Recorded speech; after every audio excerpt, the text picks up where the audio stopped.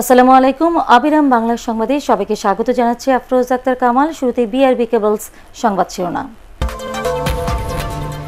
Corona virus পরিস্থিতিতে প্রধানমন্ত্রীর ৩১ নির্দেশনা, রোববার সংবাদ সম্মেলনে ঘোষণা হবে প্রণোদনা প্যাকেজ। করোনা ভাইরাস আক্রান্ত সন্দেহে শেরপুরের নকলা উপজেলার ধনাকুষা গ্রামের একটি বাড়ি লকডাউন করে রাখা হয়েছে। নকলা উপজেলা নির্বাহী কর্মকর্তা জাহিদুর রহমান জানান, ৪ দিন আগে ঢাকা থেকে এক রিকশা চালক নকলায় আসার পর তার শরীরে করোনার উপসর্গ দেখা দেয়। পরে তার মা একই ধরনের উপসর্গে অসুস্থ হয়ে পড়লে স্থানীয়রা বিষয়টি প্রশাসনকে জানায়। পরে স্বাস্থ্যকর্মীরা ওই বাড়িতে গিয়ে তাদের শরীর থেকে নমুনা সংগ্রহ করে ময়মনসিংহ মেডিকেলে পাঠায়। এরপর বাড়িটি লকডাউন করে দেওয়া হয়েছে।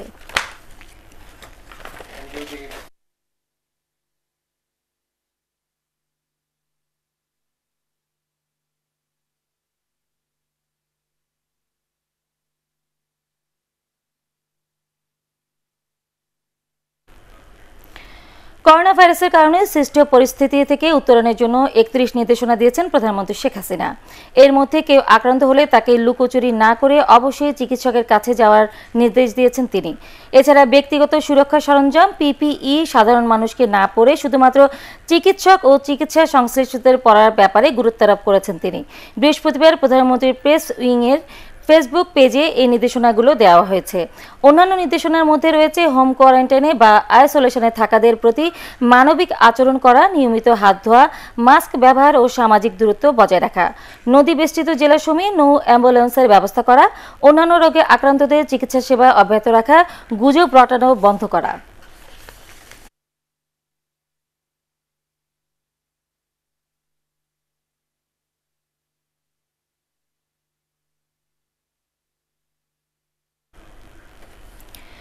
করোনা ভাইরাসের কারণে দেশের অর্থনৈতিক প্রভাব মোকাবেলায় প্রণোদনা প্যাকেজ ঘোষণা করবেন প্রধানমন্ত্রী শেখ হাসিনা।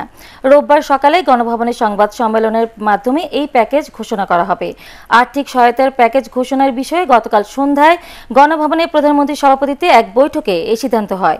বৈঠকে উপস্থিত ছিলেন অর্থমন্ত্রী আহম মুস্তফা কামাল, প্রধানমন্ত্রীর মুখ্য সচিব ডক্টর আহমেদ কায়কাউস, বাংলাদেশ ব্যাংকের গভর্নর ফজলে কবির, অর্থ মন্ত্রণালয়ের সিনিয়র সচিব আব্দুর রউফ ও প্রধানমন্ত্রীর কার্যালয়ের সচিব তোফাজ্জল হোসেন মিয়া।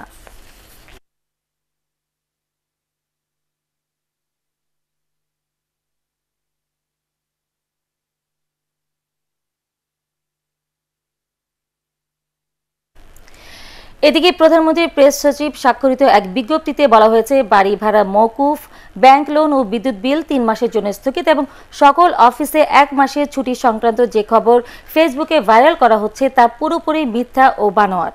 যারা এসব অপপ্রচার চালাচ্ছেন তাদের বিরুদ্ধে কঠোর আইনগত ব্যবস্থা নেওয়া হবে বলে বিজ্ঞপ্তিতে উল্লেখ করা হয়। করোনা পরিস্থিতি মোকাবেলায় প্রধানমন্ত্রী শেখ হাসিনা তার গৃহীত পদক্ষেপ নিজেই অথবা যথাযথ কর্তৃপক্ষের মাধ্যমে জানাবেন বলেও বিজ্ঞপ্তিতে বলা হয়েছে। যুক্তরাষ্ট্রে করোনা ভাইরাসে বৃহস্পতিবার ১,১৬৯ জনের মৃত্যু হয়েছে।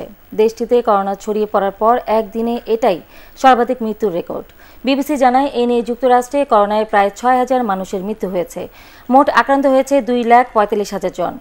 এছাড়া যুক্তরাষ্ট্রের সবচেয়ে বেশি করোনা আক্রান্ত নিউ ইয়র্কে। অঙ্গরাজ্যটিতে মারা গেছে অন্তত ২,৪৬৮ জন। যুক্তরাষ্ট্রের মোট আক্রান্তের ৩৮% নিউ ইয়র্কের বাসিন্দা।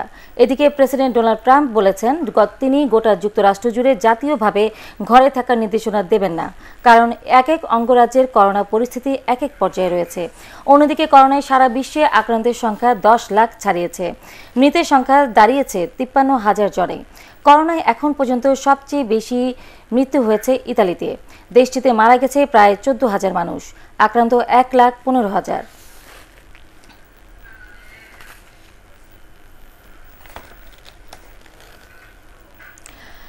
ইতালিতে মৃতের সংখ্যা ছাড়িয়েছে ১৩,০০০। আক্রান্ত হয়েছেন ১,১ লাখ মানুষ। গত ২৪ ঘন্টায় দেশটিতে প্রাণ হারিয়েছেন ৭৬০ জন। স্থানীয় অধিবাসীদের লকডাউনে অভ্যস্ত করতে না পারাকেই এত প্রাণহানির অন্যতম কারণ বলছেন অনেকেই। ইতালির সর্বশেষ পরিস্থিতি জানাচ্ছেন প্রবাসী সাংবাদিক জুমন অনেক। ইতালির যে লকডাউন পরিস্থিতি, ইতালির যে লকডাউনের যে পরিবেশ, সেটা চায়নার মতো স্ট্রিক্ট বা কঠোর নয়। এইটাও একটা কারণ হতে পারে। ইতালি মানবতার দেশ, আপনারা সবাই জানেন। ইতালির আইন শৃঙ্খলা বাহিনী পরে পরিশোধযোগ্য এক ধরনের আইন বা করেছে, জরিমানা করে যাদেরকে ধরা হচ্ছে রাস্তায় অযথা ঘোরাঘুরি করছে তাদেরকে ছেড়ে দেওয়া হচ্ছে। সচেতনতা 10 দিন আগেও আমরা দেখতে পাইনি। মানুষ অনেকটা হয়তো এটাকে নিয়ে তুচ্ছ তাচ্ছিল্যই করছিল বা গুজব ভেবেছিল অনেকেই, কিন্তু আজকে 15 দিন, গত 15 দিন 10 দিন যাবৎ পরিস্থিতি কিন্তু সম্পূর্ণ ভয়াবহ এবং ভিন্ন। এক শহর থেকে আরেক শহরে কারাভ্যানে করে লাশ নিয়ে যাওয়া হচ্ছে সেনার যে কভার্ড ভ্যানগুলো রয়েছে সেই ভ্যানগুলোতে। ইতালিতে কিন্তু করোনা আক্রান্ত প্রবাসী বাংলাদেশের মৃতের সংখ্যা এটা এখন পর্যন্ত নিশ্চিতভাবে 2 জনের খবর পাওয়া গিয়েছে। বর্তমানে করোনা ভাইরাসের যে ইতালির পরিস্থিতি, এই পরিস্থিতির সামাল দিতে এবং এই পরিস্থিতি থেকে উত্তরণের জন্য আরো বেশ কিছু সময় লাগবে বলে ইতালির বিভিন্ন পরিসংখ্যান যে সংস্থাগুলো রয়েছে তারা আশাবাদ ব্যক্ত করছেন। করোনা ভাইরাস রুখতে পারছে না ইউরোপের আরেক পরাশক্তি জার্মানিও। গত 24 ঘন্টায় সেখানে আক্রান্ত হয়েছে 6,800 মানুষ, মারা গেছে 176 জন। দেশটিতে এখন পর্যন্ত এই মহামারীতে প্রাণ হারিয়েছেন 1100 মানুষ। জার্মানি থেকে সেখানকার সর্বশেষ পরিস্থিতি জানাচ্ছেন মাহবুবুল আলম। জার্মানিতে প্রচুর সংখ্যক মানুষ করোনা ভাইরাসে আক্রান্ত হচ্ছে, কিন্তু আক্রান্তের তুলনায় এই দেশটিতে মৃতের হার অনেক কম। তার কারণ হচ্ছে প্রতিদিনই বিপুল সংখ্যক মানুষকে তারা শনাক্তকরণ প্রক্রিয়ায় নিয়ে আসছে। পাশাপাশি তারা আইসিইউ সহ নানান ধরনের সুবিধা পার্শ্ববর্তী দেশ বিশেষ করে ইতালিকে তারা সহায়তা দিচ্ছে। ইতালিতে যারা ক্রিটিক্যাল রোগী তাদেরকে সহায়তা দেওয়ার জন্য এগিয়ে এসছে জার্মানি।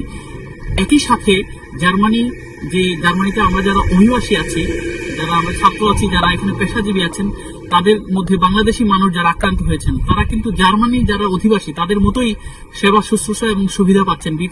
কারণ হচ্ছে এই জার্মানিতে প্রতিটি মানুষের যারা বৈধভাবে বসবাস করছেন তাদের স্বাস্থ্য সেবার সুযোগ নেওয়ার জন্য, স্বাস্থ্য সুবিধা পাওয়ার জন্য তাদের প্রত্যেকেরই স্বাস্থ্য বীমার আওতায় আনা হয়েছে। এই প্রক্রিয়া হয়তো সামাল দেওয়ার জন্য জার্মান সরকার বেশ কিছু যে আর্থিক সহায়তার ঘোষণা দিয়েছে। এই সহায়তার ঘোষণায় কিন্তু যারা প্রবাসী চাকরিজীবী আছেন তারাও কিন্তু এই সহায়তার আওতায় আসছেন। আন্তর্জাতিক সংবাদ।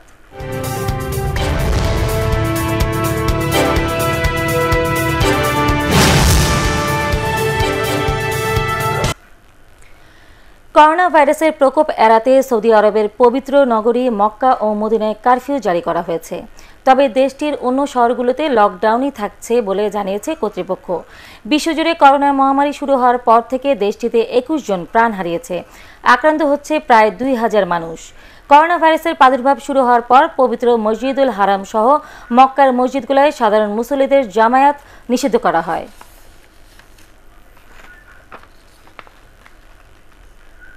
করোনা ভাইরাসে সারা দেশ লকডাউন থাকায় অসহায় মানুষের মধ্যে রাজধানীর বাসাবোতে খাদ্য সামগ্রী বিতরণ করেছে ওয়ার্ল্ড বুদ্ধিস্ট অ্যাসোসিয়েশন। নিরাপদ দূরত্ব বজায় রেখে শতাধিক মানুষের মধ্যে চাল, ডাল ও তেল সহ বিভিন্ন পণ্য তুলে দেন সংগঠনের কর্মকর্তারা।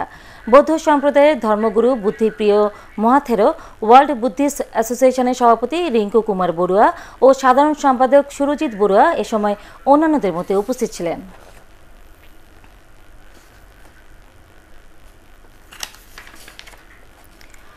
পার টেক্সট খেলার খবর।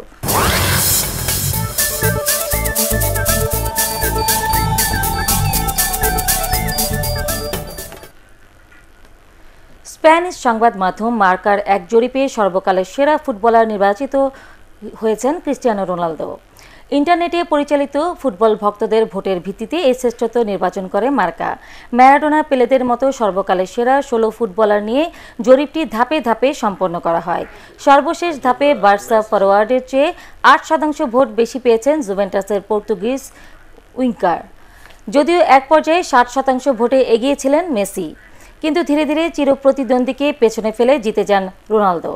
চূড়ান্ত ফলাফলে রোনালদো 2,46,000 ভোট পান, আর মেসি ঝুড়িতে পড়ে 2,09,000 ভোট।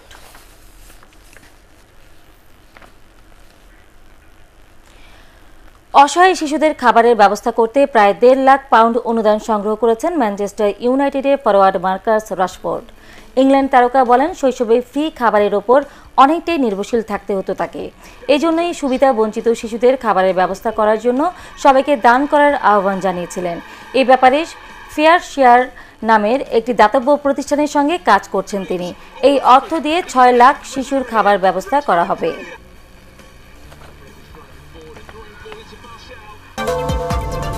পরবর্তী সংবাদ দেখার আমন্ত্রণ জানিয়ে এখনকার মতো শেষ করছি। সবাই ঘরে থাকুন, নিরাপদে থাকুন। ATN বাংলা সংবাদ ইউটিউবে দেখতে ব্রাউজ করুন youtube/ATN Bangla News।